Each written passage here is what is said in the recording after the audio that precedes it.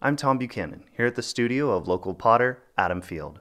Field recently partnered with Hollywood actor and filmmaker Seth Rogen to create a fresh new line of pottery for Rogen's company, Houseplant. Houseplant showcases handcrafted home decor and highlights legal cannabis. The collaboration between the two artists began with a friendship based on mutual respect for each other's handiwork behind the pottery wheel. This soon evolved into a business partnership, with Field being featured on Houseplant Presents, a project of the Houseplant business that collaborates with potters whose work Rogen admires. The collaboration between the two artists features an ashtray originally designed by Rogen, but artfully expanded upon by Field. There is also a ceramic cup that matches the ashtray. Much of the inspiration for Field's unique designs comes from the natural geometric shapes found in nature right here in Montana.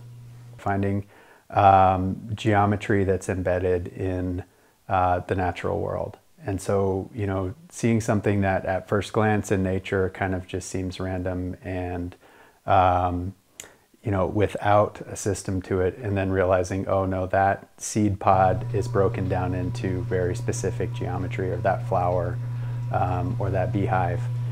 Observing nature and then running it through the filter, and then kind of distilling it down to those things that I find interesting, and how I can then express those onto the pieces.